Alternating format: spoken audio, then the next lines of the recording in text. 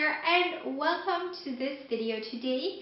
I'm Manya if you didn't know that already, and today I will be showing you two different ways on how to spruce up planters for Christmas, because don't we want even our cacti to be in the Christmas spirit? I know I do.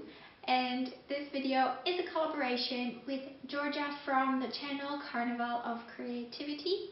She is uploading a video about Christmas date ideas today. So if you're still looking for something to do on Christmas with your love, make sure to check out her video. I'm going to leave all the information in the info box down below. And I'm going to start my DIY right now.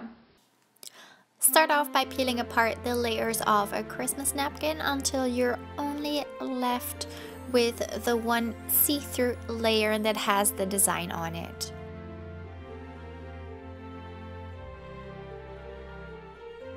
Now start cutting out your design. My design are a bunch of reindeer heads.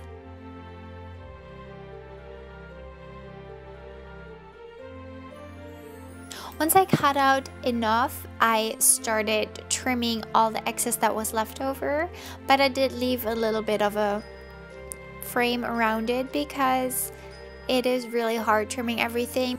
But my flower pot has a cream color anyway, so I know that a tiny white border wouldn't really be noticed later on.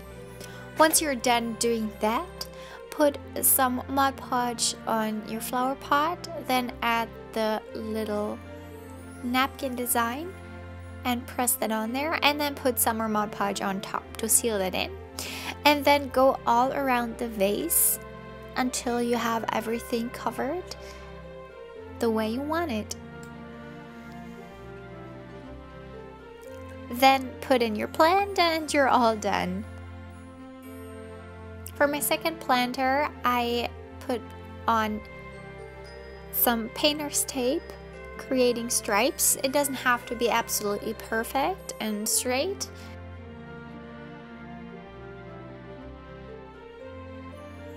Then I again dab Mod Podge on the sections that are not sealed with tape. I worked in sections for this, and then I just dumped a lot of glitter on there and kept on going.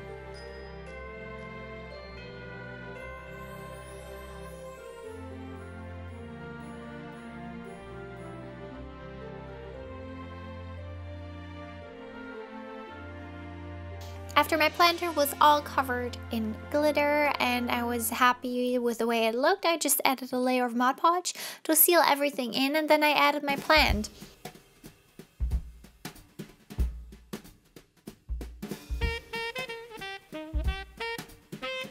And this was my little DIY. I hope that you liked it. If you did, give this video a thumbs up and leave a comment down below. Subscribe if you haven't done that already, and I will see you in tomorrow's video.